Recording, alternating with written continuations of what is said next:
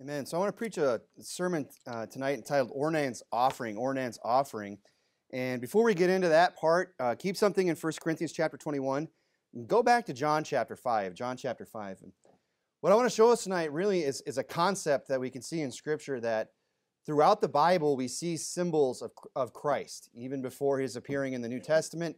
Of course, there's examples of his appearing in the Old Testament with Abraham and so on and so forth. But there is throughout the Scripture instances where we can see symbolisms of Christ and symbolisms of salvation, and I believe we see that here in 1 Chronicles 21. But this is not a strange phenomenon. This isn't something that should surprise us. And maybe you'll get done with the sermon and say, well, Brother Corbin, you just kind of read all that into it. Maybe you just kind of, made that up in your mind. And maybe. Or maybe what is said here in John chapter 5, is that where you went, John 5, is actually true. And maybe it really is the Holy Ghost. And maybe God really does help us to see things in the Old Testament that symbolize Christ. And again, it's not anything new. We see, we could point to when Abraham told Isaac, God will provide himself a lamb. And then we know the story that he found a ram with an R, a ram in the thicket. So he did not fulfill that prophecy at that time. We understand that that's a prophecy of Christ, okay, in the Old Testament. Noah's Ark is a picture of salvation in Jesus. It has the hole in the side. It has the upward-looking window. God shuts the door and seals them in, just like we get when we get saved. And I love that idea. I was wanting to preach a sermon on that, about that upward-looking window. Once you're saved in the ark, there's only one way to look. There's only one way you're going. It's through that upper window, right? That's another story. The sacrifices in the Old Testament all are symbolic of Christ. We understand that. The whole burnt offering, the Passover lamb. So it shouldn't surprise us when we see in the Scriptures, when we see in stories of the Scripture, instances that we could look at and see, hey, this is a picture of Christ. This is a picture of salvation. In John chapter 5, verse 39, what did Jesus tell the Jews? He said, search the Scriptures, for in them you think you have eternal life, and they are they which testify of me. So he's saying, what is it that testifies of him? The Scriptures. Go to Luke 24. Luke 24. In Acts 10, they said, to him give all the prophets witness. Speaking of Jesus, to him, Jesus, to him give all the prophets witness, that through his name whosoever believeth in him shall receive remission of sins. Luke 24, verse 27. Luke 24, verse 27. When he's on the road to... I'm forgetting, I don't want to say Damascus, but I know that's not right. It doesn't matter. It's Emmaus, thank you. So he's on the road with the two disciples, right? And what does he tell them? And beginning at verse 27, and beginning at Moses and all the prophets, he expounded unto them in all the Scriptures the things concerning himself. And Moses and the prophets, he expounded all the things in the Scriptures concerning himself. So Jesus Christ himself is telling his disciples, look, there's things in Moses, there's things in prophets, there's the things in the Psalms that testify of me. There's things throughout all Scripture that testify of me. So it should surprise us when we look even at a story like of that of Ornan, that we can see a symbology of Christ and of salvation. Go back to 1 Corinthians chapter 21. First Chronicles 21. Did I say Corinthians again? Bear with me, okay? It was hot out there today this afternoon. I had an EG. I got a little sugar in the system. Don't hold it against me. Went off the diet. But I needed it, all right? 1 Chronicles 21. Well, we see, you say, okay, well, show me. I believe you. It's there. Okay, you're saying it's there? Show me. 1 Chronicles and 21, we see, first of all, that God is destroying man, right? And look, I understand that all illustrations fall a point at some level, right? And in this story, what I'm going to put out there is that David is a symbology of Christ. Ornan is a symbol of the sinner. And what we see happening in the overall story is a picture of salvation. And you'll say, well, wait a minute. David's responsible for this. How could he be Christ? How could he be a picture of Christ? He's the one that numbered the people and incurred God's wrath to begin with. And again, they all fall apart, but I would just remind you that we could just say, well, that's a picture of the fact that, David also represents the first man. And the Scripture tells us in 1 Corinthians 15, and so it is written, the first Adam was made a living soul. And we know he was the one that, caused death to pass upon all men. Just like in this story, David, through his own sin, caused the angel of the Lord to come and destroy the people of Israel. But we know that the last Adam was made a quickening spirit, speaking of Christ. The first man is of the earth, earthly, and the second man is the Lord from heaven. So yeah, David could represent both. David could represent Adam, bringing death upon all men in the beginning of the story through his sin, and then he could also represent Christ, the second man from heaven, and we could see a picture of salvation. But let's get into it. I got a lot of notes tonight. It says there in verse 14 of 1 Chronicles 21, "So the Lord set pestilence upon Israel, and there fell of Israel 70,000 men, and God sent an angel unto Jerusalem to destroy it. And as he was destroying, the Lord beheld, and he repented him of the evil, and said to the angel that destroyed, It is enough, stay now thine hand. And the angel of the Lord stood by the threshing floor of Ornan, the Jebusite." Now that Ornan, the Jebusite, that's going to be important in a minute. But we have to understand, first of all, that God is actively destroying man. Isn't that what's going to happen to the unsaved? Aren't they going to be destroyed? Isn't God's wrath being poured out upon the wicked in hell? But what we see here is David makes an intercession upon the behalf of the people. Verse 16. "And David lifted up his eyes and saw the angel of the Lord stand between the earth and heaven, having a drawn sword in his hand stretched out over Jerusalem. Then David and the elders of Israel who were clothed in sackcloth fell upon their faces. And David said unto God, Is it not that I commanded the people to be numbered? Even I, it is I that have sinned and done evil indeed. But as for these sheep, what have they done? Let thine hand, I pray thee, O Lord, my God, be on me and on my father's house, but not on thy people, that they should be plagued." So here we see David. He is moved with compassion upon Israel, and he wants to take their place. That's a picture of Christ. He became sin for us who knew no sin, that we might be made the righteousness of God in him. Now, I understand Christ is sinless, and this isn't a perfect picture, but as we go on, I think it'll start to, we'll flesh it out a little bit here. It's interesting there that when David is making this intercession on behalf of the people in verse 17, he says there in the middle, "Even I it is that have sinned and done this evil, and done evil indeed. But as for these sheep," he specifically calls them sheep. He looks out at these people and he says, these are sheep. Now you could say, well, that's a throwback to the fact that he was a shepherd, and that's true. But I'd also remind us that our Lord is called the shepherd and bishop of our souls. He also is a spiritual shepherd. And it's interesting, if you want to go to John 10, keep something in 1 Chronicles, how often the Lord Jesus used that term to describe people. We would be here longer than you want to be if I went through all the verses, right? But we could go to Matthew 18, "For the Son of Man has come to save that which is lost. How think ye, if a man have 100 sheep, and one of them go astray, doth he not leave the 99 and goeth into the mountains and seek that which is gone astray?" He said, "Fear not, little flock," is what he said in Luke chapter 12. Matthew 25, "When the Son of Man has come in his glory with all the holy angels, and with him he shall sit upon the throne of his glory, and before him shall be gathered all nations, and he shall separate them one from another, as a shepherd divideth his sheep from the goats." Now in Hebrews chapter 10, "Now the God of peace that brought again from the dead our Lord Jesus, that great shepherd of the sheep." John chapter 10, where you are, and there's many more, folks. John chapter 10, verse 7.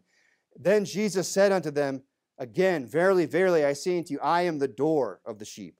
All that ever came before me are thieves and robbers, but the sheep did not hear them. I am the door. If any man enter in, he shall be saved, and shall go in and out and find pasture." Verse 11, "I am the good shepherd, and the good shepherd giveth his life for the sheep." So David's looking out at these people, and he's saying, he sees them as sheep, and what does he want to do? He wants to give his life for theirs, which is exactly what Jesus came here to do. So I believe that's one parallel that we can see of David being a representation of Christ. Now, again, I understand that Christ is sinless, and David, this is kind of his fault, what's taking place. But I believe God's giving us these details, and we can see these things. One, I'll further develop this point with the fact that the Jebusites, what tribe were the Jebusites from? They weren't from any tribe, because they weren't of the children of Israel. They're one of the 7 Canaanite nations. They're heathens, okay? And they are the descendants of Ham. You could see that. If you want to go over to 1 Chronicles 11, I'll keep you from moving around too much. If you want to just pay attention tonight. I'll keep you from having to flip around too much. But we know that the Jebusites are Canaanites, right? You see that in Genesis 9. And Noah woke from his wine when he had knew what his younger son had done unto him. And he said, cursed be Canaan. Now, who was his son that had done that unto him? It was Ham. Shem is where you get the Hebrew line through Abraham.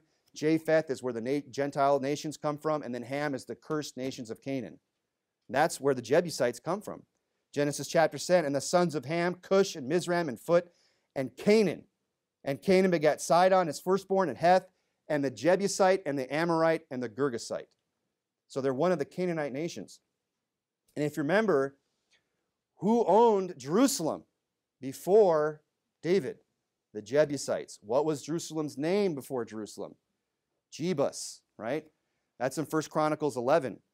Therefore came all the elders of Israel to the king to Hebron, and David made a covenant with them in Hebron before the Lord, and they anointed King David, or David king over Israel, according to the word of the Lord by Samuel. And David and all Israel went to Jerusalem, which is Jebus, where the Jebusites were, the inhabitants of the land. And the inhabitants of Jebus said to David, thou shalt not come hither. Nevertheless, David took the castle of Zion, which is the city of David. So you have this Ornan, the Jebusite. What does he represent? He represents a heathen. He represents the unsaved sinner. He represents that which is those who are not of God's people. Okay? And some will speculate that Ornan was, of the kingly line, that he was actually supposed to be next, that he was going to reign there at some point. And they get that from 2 Samuel 24, the parallel passage, because it says when David gave to Araunah, which is another name for Ornan, he gave as a king, give unto a king. You could speculate about that. There might be some truth to it. But regardless, I do believe that Ornan here is a picture of the sinner. And David is a picture of the Lord. And what we're seeing take place here is a picture of salvation. So Ornan is a picture of the lost, unsaved heathen. And what's interesting about this, if you're willing to go along with me on this, is that the Lord destroyed his own people, didn't he? He destroyed 70,000 of the Israelites there in Jerusalem, right? He's destroying them. But who does he spare? Where does he stop? At Ornan the Jebusite. You think of all the people that he would want to just go ahead and wipe out while he's raining down a pestilence. Well, why not get rid of those Jebusites that I told him to get rid of? Because remember, that was the command when he told them to go into that land. They were not to leave any of them alive. Ornan the Jebusite was already on borrowed time as far as God was concerned. But here we have God pouring out his wrath on his own people, and then he gets to this lost, unsaved sinner and stops and has his angel park it right there with the sword drawn. And David at that point says, let it be upon me, Lord. Stop, enough. Well, actually, you know what, Lord? Just go ahead and wipe out Ornan while you're at it. Those Jebusites, they fought me when I tried to take the city anyway. Just one more and then stop, right? No. He's having compassion even upon a Jebusite like Ornan. It's a great picture of salvation. It's a great picture. None of us is deserving of the Lord's mercy. We all have gone astray. There's none good. We all deserve to suffer the wrath of God. And yet the Lord is saying, stop, enough. I know they're not worthy. I know they don't deserve it, but I will take their place. I want to save them. So the Lord destroyed his own people, but then ends up sparing a Jebusite. I'm going to have you go to the New Testament. Go to Galatians chapter 2. Galatians chapter 2. I'll read to you from Ephesians 2 while you go to Galatians 2. The Bible says in Ephesians 2, wherefore remember that ye being in times past Gentiles in the flesh, who are called uncircumcision by that which is called circumcision in the flesh, made by hands, that at that time ye were without Christ, being aliens from the commonwealth of Israel, and strangers from the covenants of the promise, having no hope and without God in the world. Look, me and you are, who you say, well, who does Ornan the Jebusite represent? Me and you. That's who he represents in the story. People that were aliens from the promise of Christ, those that were strangers from the covenants and the promises, those who were sometimes afar off, but were made nigh by what? By the blood of Christ.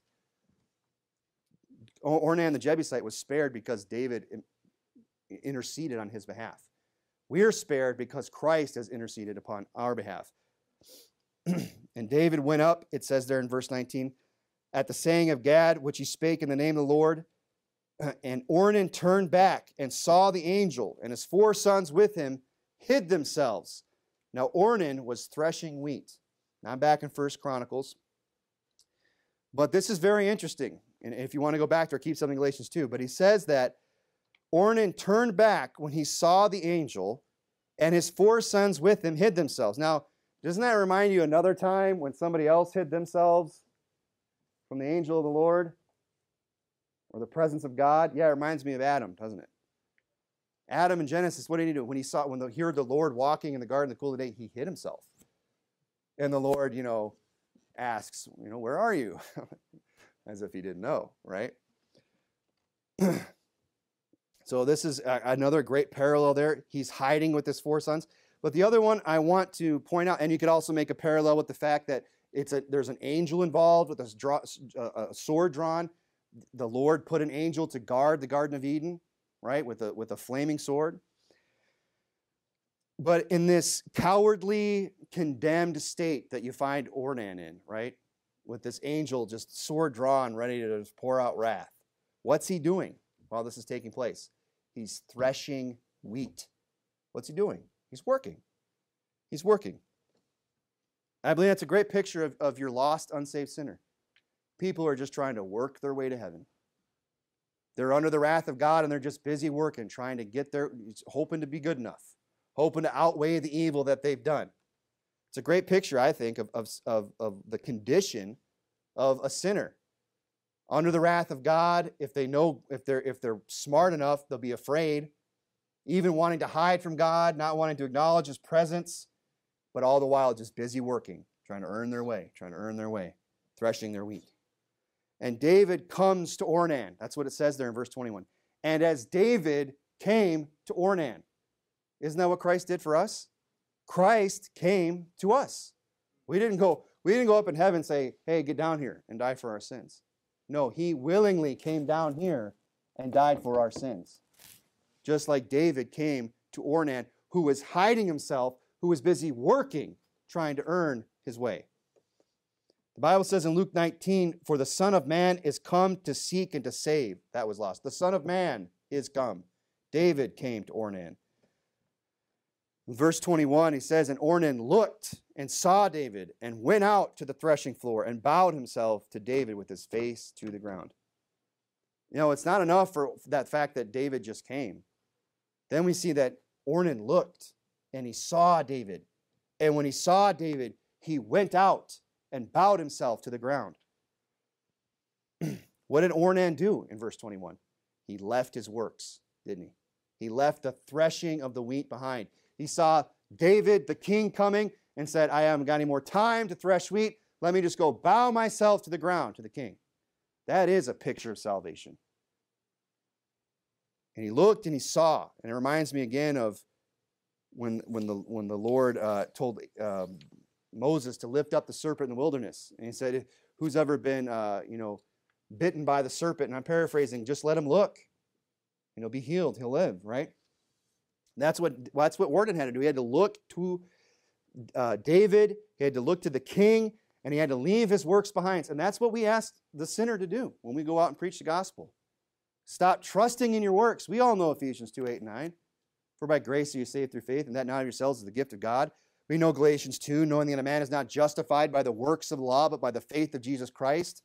We know Galatians 3, for as many as are of the works of the law are under the curse, for it is written, cursed is everyone that continueth not, and all the things which are written therein in the book of the law to do them. But that no man is justified by the law in the sight of God, it is evident, for the just shall live by faith. Like, it's great that the king came, didn't it? But you know what? Ornan also had to leave the threshing of the wheat behind. And he had to go out and fall on his face and humble himself and bow himself to the ground to the king. That's exactly what has to take place when a person gets saved. They have to leave their works behind and go out and humble themselves before the king, the Lord. Ornan looked and he saw David. And I'm trying to make application here a little bit as we go too. Ornan looked and he saw David, right? That's why it's so important that we go out and show people Christ.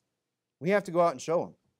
Otherwise, they won't see. The God of this world hath blinded the minds of them that believe not, lest the light of the glorious gospel should shine unto them.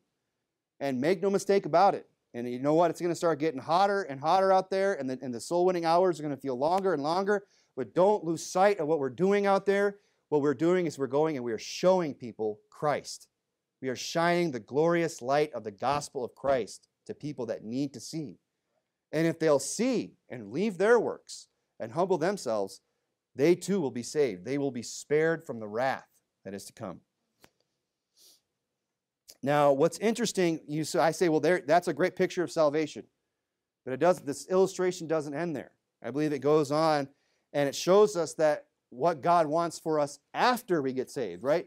If Ornan the Jebusite, him coming out and leaving his works behind and coming to the king is a picture of salvation, well, what does the rest of the story represent? Because it doesn't end there. It says in verse 22, then David said to Ornan, grant me the place of this threshing floor, that I may build an altar therein unto the Lord. Thou shalt grant it me for the full price, that the plague may be stayed from the people. Now, we understand we don't work for salvation, right? We all know that. But we do work because of salvation. Now, if we don't work, we're still saved. But why do we do the work that we do for the Lord? Because we are saved. Because we want other people to be saved. Because we want to earn rewards with the Lord. And this is a great picture of it, of the fact that we can earn gold, and silver and precious stones by serving the Lord. The Bible says in Ephesians 2, for we are his workmanship, created in Christ Jesus unto good works, which God that hath before ordained that we should walk in them. God has works for us to do. If we got saved, God has already foreordained there are works that we should do. And it's not this, mysterious will that is only unique to each and every one of us. Now, I believe there's things that God has for every one of us, and there's only certain people that only some of us can reach in our lives. I understand that. But look, God has foreordained that there are works that we should all do. There's some works that we're all just going to share in and do together because we're saved. Things like soul winning, things like praying, reading our Bibles, serving a local church, so on and so forth. And this is a great picture here because David comes to him and says, grant me the place of this threshing floor. What's he saying? Give me what's yours. You see that threshing floor? You've been doing all that work? I want it now. All that work you've been doing over there? Give it to me. That's what he's saying. We offer what is ours, like Ornan did, to the king in order that, because he owns it, because he deserves it, he's worthy of it. It says in verse 23, and Ornan said to David, take it. And say, my threshing floor? Look, I really appreciate you coming down here, David, and wanting to do something about this angel, but I got to make a living. I've got too much invested in this. I've got too much going on here. I'm not just going to give that up for you. And Ornan said unto David, take it to me. Let my lord the king do with it what is good in his own eyes. That's what God wants to hear from me and you. When he says, hey, I'm glad you got saved. I'm glad you came out and left your works behind and humbled yourself and got saved. But now I want what's yours. But now I want all that work you were doing to be for me. Now I've got some works for you that I have foreordained that you should walk in them. Give it back to me. And God wants us to hear that response that Ornan did. Take it. You can have it all. And let my lord the king do with it which is good in his eyes. Lo, I give thee the oxen also for the burnt offerings, and the threshing instruments for the wood, and the wheat for the meat offering. I give it all. That's what Ornan said. Now, did David ask for all that? Did David ask for the wood? Did he ask for the threshing instruments? Did he ask for the wheat for the meat offering? Did he ask for the oxen for a burnt offering? Did he ask for any of that from Ornan? No. All he said was, I want the place of the threshing floor. That's where I'm going to build an altar. And I'm the king. I've got plenty of wood, and I've got plenty of wheat, and I've got plenty of oxen for myself. And you don't think Ornan didn't know that? I think Ornan is just so happy being a Jebusite who didn't lose his head when David took over, who didn't come under the wrath of the angel of God. He's just so glad that he's not going to face the wrath of God, that he's willing to just give everything to the king. And that's the attitude that we should have if we've been saved. We should say, take it all. I mean, who am I? I was on my way to hell, and you saved me. You shed your blood for me. You can have everything. You want this? Take it. And you know what else, Lord? You can have this too. And you can have this too. And whatever it is that you want, you can have it all. I give it thee all. That was Ornan's offering. Everything he had. Beyond what was asked of him. He was willing to give it all. And that's the attitude that we should have. The Bible says in 2 Timothy chapter 2, but in a great house there are not only vessels of gold and of silver, but also of wood and of earth, and some to honor and some to dishonor. If a man therefore purge himself from these, he shall be a vessel unto honor, sanctified and meet for the master's use, and prepared unto every good work. Look, God's not going to come down today and ask for your ox, because you probably don't have one, right? Let's see. He's going to come down and say, give me your dog, right? He's not going to come down and ask you to give up some worldly possession, right? Because he's not. This is a different situation. You know what he's going to ask? He's going to ask something a lot more precious. He's going to ask for the vessel of your body. He's going to want your mind. He's going to want your heart. He's going to want your time. That's what he wants. Are we going to have that reaction like Ornan? I give it all. How much time do you want, Lord? How much do you need from me? What is it that you want, Lord? I give it all. That's what he asks. He says that we should purge ourselves, that we what? Might be a vessel unto honor, sanctified, and meet for the master's use, and prepared unto every good work. Are you still in Romans 12? I know I had you turn there earlier. In verse 1, he says, and probably a lot of people know this, I beseech you therefore, brethren, by the mercies of God, that you present your bodies a living sacrifice. See, in the story in 1 Chronicles, he wants the threshing floor, and Ornan says, well, take the oxen, take the wood, take the wheat. He's making a sacrifice. But in the New Testament, when the king comes to us, what's he asking for? He's asking for our bodies. He's asking us to be sanctified, to live holy lives. He's asking us to be a living sacrifice, holy, acceptable unto God, which is your reasonable service. And people today, they go, oh, God wants all that. God wants me to remain pure until my wedding day. God doesn't want me to drink and take drugs and watch filth. No, he doesn't. Don't you think that's a little extreme? Well, the Bible calls it your reasonable service. I mean, that's pretty reasonable to me.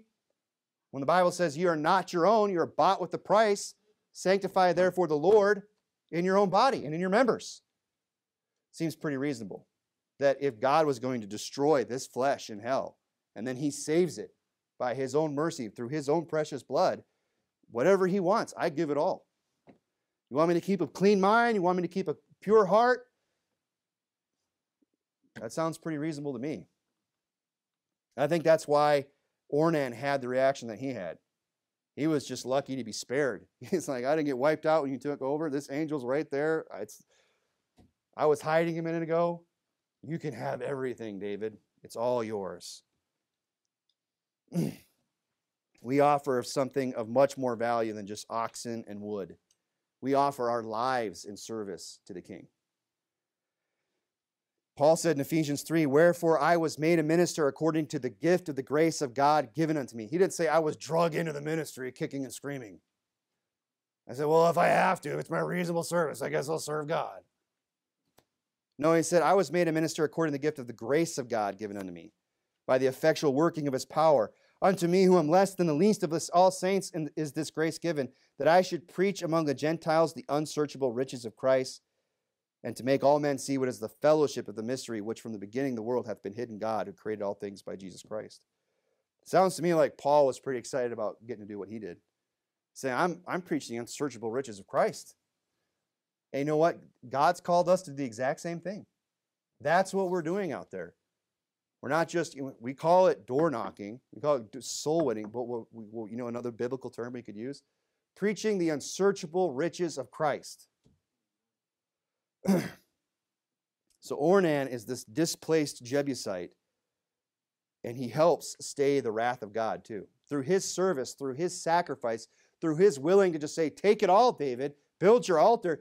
Not only here the place for it, here's the wood, here's the hay, here's the oxen, here's everything that you need to make the sacrifice. And why was that sacrifice necessary? So that he could stay the plague from the people. So that God's saying, look, David, you want this to stop? Go make a sacrifice and I'll stay the plague. And Ornan had to do his part, didn't he? He had to make his sacrifice in order to stay the plague, to keep people from being destroyed. He had to be willing to say, take it. Ornan, he was a displaced Jebusite. Me and you are just some lost sinner that were aliens from God.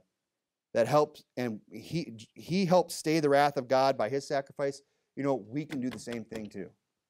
If we're willing to give ourselves, to give our time, and present our bodies a living sacrifice unto God, God will use us. There's no measure to the amount that God can use the individual that is given over to him.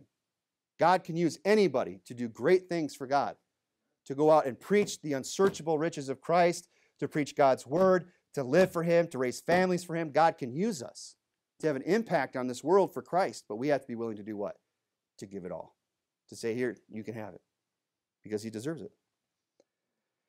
You say, well, that's great. That's kind of a nice ending. Yeah, but it gets better. Isn't that a nice? We could end the story right there. Whew. Ornan makes the sacrifice. David takes it. The wrath has stayed. End of story. Everyone slept safe and sound, and they rode off in the sunset, right? That'd be a nice ending of the story, but it gets better. Because after David comes, and after Ornan sees him and leaves his works behind and humbles himself before the king and offers his everything that he has in service to save others, God rewards him. I mean, wouldn't that be reward enough for Ornan? Man, I gave everything to the king. I killed my oxen. I burned my wood. I let him take the wheat for the meat offering. And God stayed his hand, and the angel's gone, and nobody else is dead. Wouldn't that be reward enough for Ornan? I mean, I would feel pretty good about that. If I just spared this entire nation, all these people, I just saved a whole city from just being completely wiped out, I'd say, well, I feel pretty good about myself. I'd say, David, how about a key to the city or something? Maybe somebody, I expect some thank you cards or something, right? But that would be reward enough, but it gets better because God rewards him. David rewards him, and God will reward us. Verse 24, 1 Chronicles. Verse 24, if you're still there. And the king said to Ornan, nay, but I will verily buy it for the full price. For I will not take that which is thine for the Lord, nor offer burnt offerings without cost. And of course, that's a whole sermon right there. Our Christianity should cost us something. Service for God should cost us something. And that's why so few people want to serve God, because it's going to cost them something. And David said, look, I'm not going to offer things to the Lord. It didn't cost me anything. I'm going to pay you, okay? That's one way to preach it, but I'm going to preach it this way, that not only does God accept the offering, as David accepted his offering, he rewards him for it. Verse 25. So David gave to Ornan for the place 600 shekels of gold by weight. I don't know what kind of threshing floor that was, but I'm impressed. That must have been some oxen he had. Was that threshing equipment made out of some kind of rare East Indian mahogany or something? Like what? 600 shekels of gold. But he says that's what it was worth. Wish someone would do that for me. But you know what? Here's the thing. Someone is going to do that for me. The Lord's never going to reach down and put a satchel of shekels in front of me. But one day, he is going to reward me for my labor. And he'll reward you for your labor. He said, and behold, I come quickly. It's going to happen faster than you think. And my reward is with me. I've already got it. To give to every man according as his work shall be. The Bible says, and we know 1 Corinthians, that if any man build upon this foundation gold, silver, precious stones, wood, hay, stubble, every man's work shall be made manifest, for the day shall declare it, because it shall be revealed by fire, and the fire shall try every man's work of what sort it is. If any man's work abide, which he hath built thereupon, he shall receive a reward. So I'd say it's probably worth it for us. It's probably a good investment to offer ourselves a living sacrifice unto God and to do the works that he has foreordained for us, because if we are willing to do that, God will reward us. That's what I just read to you. That's a literal day. That's a literal event that's going to take place where God is literally going to reward people in heaven. It goes on in our story. It says in verse 26, and David built there an altar unto the Lord and offered burnt offerings and peace offerings and called upon the Lord. And he answered him from heaven by fire upon the burnt offering. And I don't want to take the time to develop all this point, but you have Ornan the Jebusite getting saved. You have Ornan the Jebusite making an offering of what he has, saying you give it all. And then you see Ornan the Jebusite being rewarded for his offering and for giving what he has to the Lord. But then you see the Lord responding by what? By sending heaven. He answered him by heaven, from heaven by fire. You know, we think that'd be pretty cool. That would probably scare a lot of us. If all of a sudden just this fire came out of heaven out of nowhere and just lit up the altar, right? That would be a sight to behold. But you know what? There's not going to some literal flame going to come down. But you know what God will do for the person who's willing to not just get saved, but serve him, is he will fill you with the Holy Ghost. God will answer us from heaven. When we build that altar, when we make that sacrifice, when we give all to the King, God will fill us with the Holy Spirit when we offer what we have in his service. And I think that heaven from fire, we could develop the point about the fact that when the apostles were first filled with the Holy Spirit on the day of Pentecost, it came upon them as what? As a flame of fire, like the tongues of the flame of fire. But I don't want to develop that point. I got to close. Let me close by saying this. When we, you and I, sinners, abandon our own works like Ornan did and offer all that we have in service to the King, like Ornan did, souls are spared from the wrath of God. Works are rewarded. The Holy Spirit is given. Sounds like a pretty good trade-off to me. I think it's a beautiful picture of salvation. I think it's a beautiful picture of the Christian life that we see here in 1 Chronicles. And the Lord commanded the angel, and he put up his sword again into his sheath thereof. So that's interesting, but what's the point of the sermon? Well, it's kind of twofold. I wanted to preach this to hopefully inspire you to willingly sacrifice your life in service to the King. To willing to be giving of your time and your resources and your energy to help preach the unsearchable riches of Christ, to live godly in Christ Jesus, to present your own bodies a living sacrifice, to live holy to the Lord as we ought to. But more than that, and hopefully you agree with me that this is a picture of Christ, that this is a picture of salvation and service. And if you agree with me on that, hopefully it's shown you that there are amazing things in the Bible. And hopefully it will inspire you to read your Bible. Read your Bible. And yes, even books like 1 Chronicles. 1 Chronicles, first 9 chapters are just this guy begat this guy and the son of this guy and the son. What do I need to read all that for? Well, if you never read those chapters, you'll never get to this one. And there's great stuff. There's so many great nuggets in those genealogies. There's just these little nuggets. You say, why do I have to read those names? Well, if you read them out loud, you'll become a better reader. Take the time to enunciate. Maybe that's what God will put them in there for, right? But hopefully this will inspire you to read it. I thought when I read that, I said, wow, what an amazing picture of salvation and service. Lord, this is amazing to me. It reminded me of Psalms 119 where David said, thy word is very pure. When Jesus says, hey, search the scriptures, for in them you think you have eternal life, and they are they which testify of me. He wasn't kidding.